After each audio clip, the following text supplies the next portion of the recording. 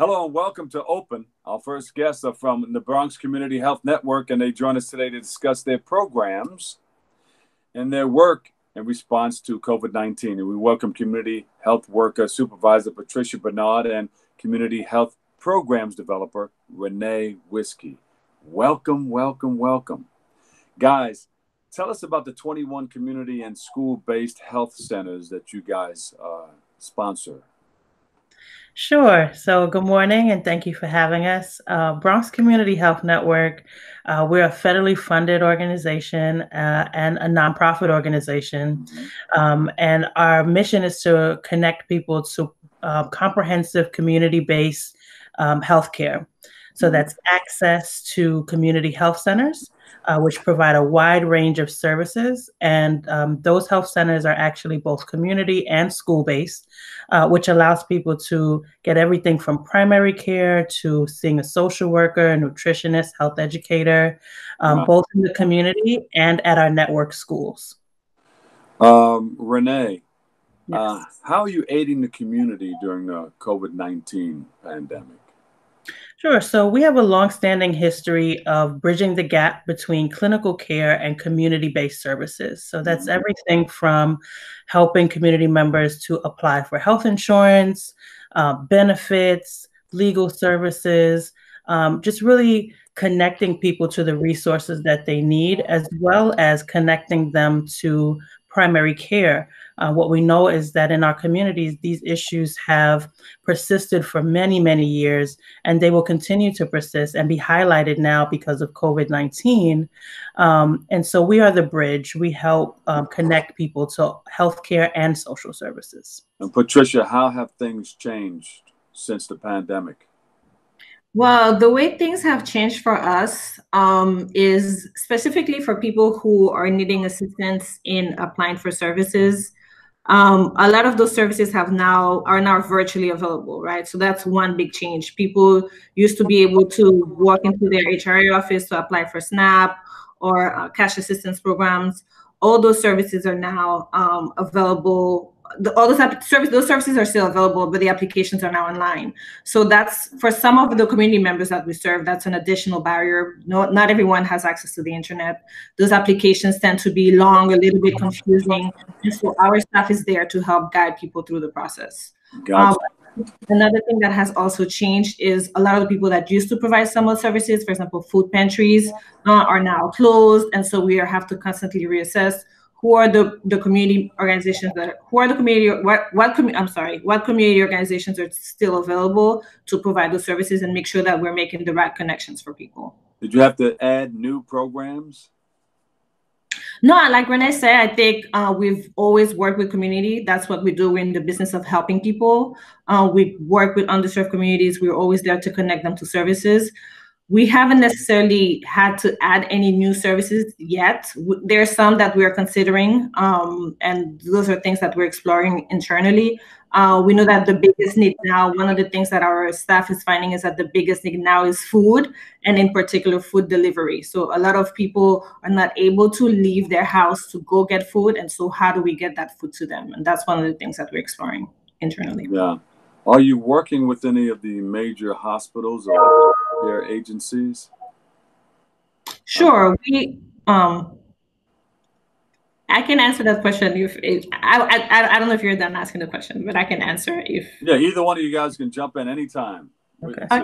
Yeah. So BCHN works in very close collaboration with the Montefiore Health System in the Bronx. And so a lot of the people that we serve are people that usually go get their care there. And because they're screened for social determinants of health, which are food insecurity, housing, transportation, we connect those people to the services that we need. Tell us about some of the resources that are still available, like right now. What should people know? What do you want to tell them?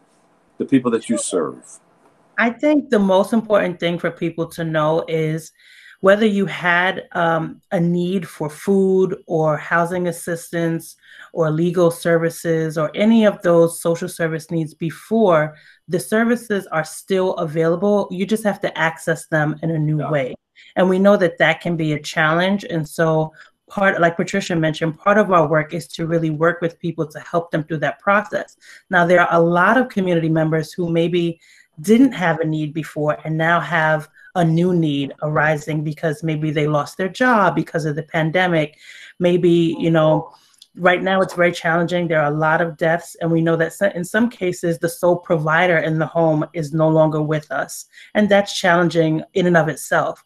And so how do you now become the new caregiver for your home services? So, you know, unemployment benefits are still available, and there are new unemployment benefits available to those who have been affected by the pandemic, and a plethora of other services. But our outreach specialists are really, really versed in those services and really help make those connections for people.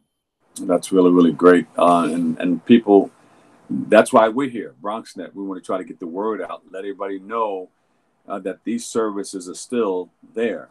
Yes. Because a lot of people are like, you know, they're home, and there's a lot of things going on, and things are moving really, really fast. And and we're in a critical area. We're in a COVID-19 pandemic that we were never into before. Right. And even though your local office may be closed, it doesn't mean that services aren't being provided. Yeah. So the best thing for people to do when they see the door closed is you have a sign on the door saying where to call. Well, for us, you can always reach us at 929-220-8181. Wait, what was that again? 929-220-8181. Those calls go straight to our outreach specialists, and then we'll connect you to the appropriate person to help you with your need. But also you can shoot us an email at info@bchnhealth.org. And we also filter those emails and connect you with the most appropriate person to help. What do you think, Patricia? She got it. She said it right. Call us, email us. We've always been here to help. That's what we're in the business of doing, and we want to be there when people need us the most. And are you guys federally funded? How are you funded? Yes, that's correct. We are federally funded. Are you reaching out to funds from other people? Do you need extra funds or extra volunteers or help with whatever you're doing? Absolutely. If you're interested in volunteering or providing donations to BCHN, absolutely shoot us an email at info@bchnhealth.org, and someone will be in touch with you. And Patricia said, yes, yes, yes. Yes, yes, yes. That's right. Any final words? You guys want to let anybody know anything special before we wrap?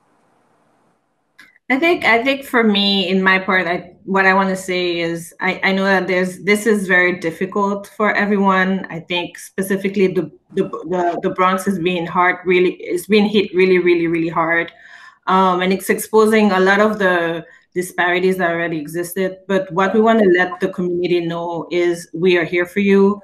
If you need help accessing services, if you need help for food, if whatever it is that you need help with, just give us a call and we'll try to connect you to the right person. So we're here for people. We're here for you. So yeah, and stay safe. How can we correct a lot of the disparities that are out there? I mean, we had to get a COVID-19 pandemic to put a magnifying glass on the whole situation. How can we correct those things so the next time something like this, we pray to God that it doesn't, but if something like this happens again, we won't be in this, it seems like we're like unprepared position.